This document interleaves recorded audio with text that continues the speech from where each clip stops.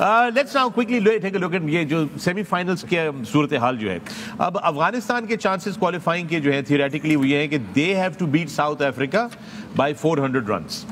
बस तो सिर्फ उनको 400 रन से हराना है साउथ अफ्रीका को अगर सेमीफाइनल में जाना है। और पाकिस्तान के लिए सूरत हाल ये है कि पाकिस्तान को इंग्लैंड के साथ जो मैच है, Pakistan has to defeat England bye 280 runs, but depends on the exact totals, ये बाद में आएंगे जो कह रहे हैं, बट मिनिमम 280 रन्स करने, या फिर हमें जो है इन अबाउट 5 ओवरों के अंदर जो है सारे जो भी वो टारगेट हमें दें, अगर इंग्लैंड पहले बैटिंग करके 200 रन करे तो हमें 5 ओवरों के अंदर खत्म करना है, 300 रन करें हमें 5 ओवरों में खत्म करना है, 50 रन करें तो 5 ओवरों में करना है। तो फिर मैं नहीं समझा, तो फिर आप ना ही समझे भाई, ये है सूरत हाल इस वक्त। हमने कर दिया, बट मैथमेटिकली इज पॉसिबल। हाँ, मैथमेटिकली पॉसिबल। बिल्कुल दे देते कम शुरू कर दिए भाई। I think so. जाल से फिर ताड़ी गो नट्स। स्कोर करता हो तो मैच ही नहीं कंस्टिट्यूट होएगा, 20 ओवर मिनिमम होना चाहिए।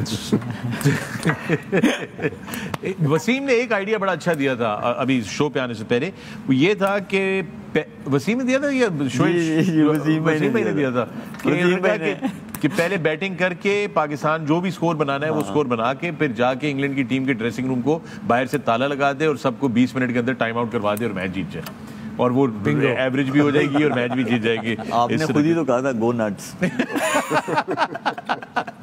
ये आइडिया किसका था?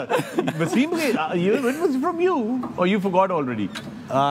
You have such a goldfish memory sometimes. Selective memory. इतना मुश्किल सलूशन क्यों दिया आपने? तो पहली इनिंग में उन्होंने बैटिंग दे के पहले ही ताला ला दो।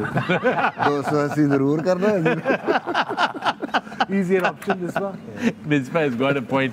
Anyway, what is most important for, I think, both Afghanistan and Pakistan is to go out there, play their games really well, and win and leave the World Cup in a winning fashion. I think that would be a good thing. But there will also be a lot of questions and a lot of issues that we've already discussed here on the show.